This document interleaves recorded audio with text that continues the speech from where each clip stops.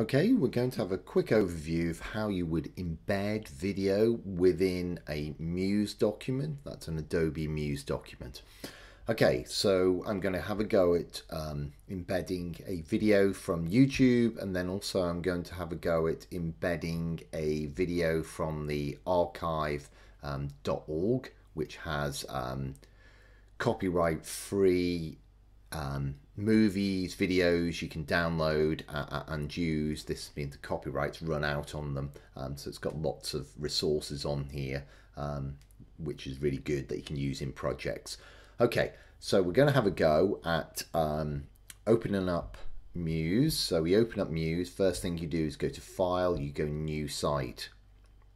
Now, I've covered how to get going in Muse in previous tutorials on my channel, but I'll just come in here and I'm going to say delete the padding 20 to 0 here, and then I'm just going to leave it on the desktop, the default desktop, which is going to be 960, and then I click OK. You end up with the sitemap, and what you'll need to do on sitemap is you can set up a master document, and whatever's on the master document will run right through your project. So this is where you would set up things to do with headers and footers, like that. So we've set that up, and then I could, get a footer at the bottom. Now, if I now go up here and I go back to the plan, here's my master, and it's automatically put it on my home page here.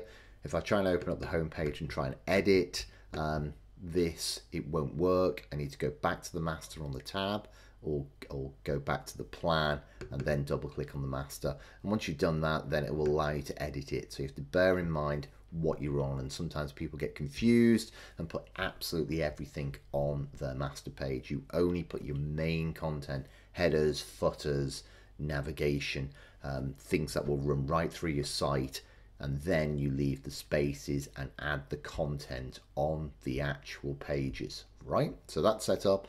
I'll just open up my home page, and I'm going to put on a video from YouTube to begin with. So if I go to YouTube, very simple, you click on the share button. Sometimes these might be turned off, but here it is. We go on to embed, you get it to show more, and it allows you to say how big you actually want it. I'm going to just leave it on 560 by 350 in the smaller size there. Okay, I'll just copy this, then I'll go back to Muse and I'll just go to edit and I'll go paste. A little bit of time here, and there it pastes in there. If you used Muse before, as you push your content down, it makes the page bigger. So I'll just put it here, and then you can just style your page however you want to do that. You might want to put some text or different colors at the side here, put something on there, and then you might want to put a text box on here. Yep, you get the idea. Okay, so what I'm going to do now is then go File, Preview in the browser, it come up, and there we have it, and we'll play, right? So the next thing I'll do is go back to the archive.org site. I'll get a movie. Now on the movie pages you can control click or right mouse click and actually download the movie, but save it in a site folder, which may make your site folder really big. If you just want to link to it using an iframe, what you do is there's an icon down here for the share, and if I click on that, it comes up here with the top, the embed one. So all I will do is highlight that. Now you can actually change the size it's going to be if you wanted to, the pixel dimensions if you wish. I'm just going to leave it as it is. I'm going to copy it. Again, I'm going to go back to Muse, and again this time, as I did before, is I'm going to paste. Again, it will just paste it in. Now it hasn't generated a preview. Sometimes it doesn't do that. Let's do it with YouTube there. And I'll go save, right? So I'm going to save this in a site folder, my project. I'll call it my site. Okay, and I'll save it on the desktop.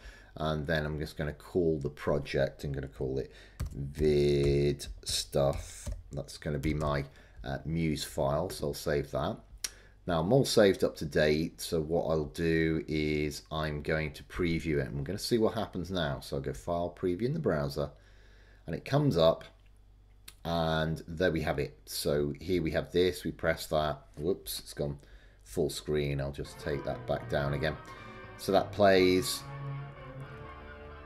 and I stop it. Okay, so that's simply how you could just set those up. And again, within my site folder, you know, I've got this. So all I'll do is when I'm finished and laid up all my movies, I will go File, and then I will go to Export as HTML.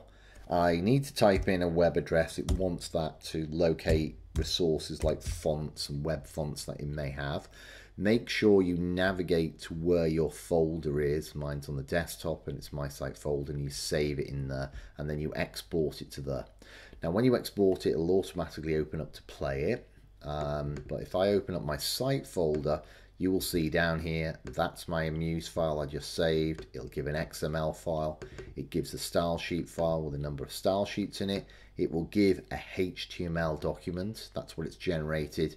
It'll give you this manifest, which is work it's doing to output all this.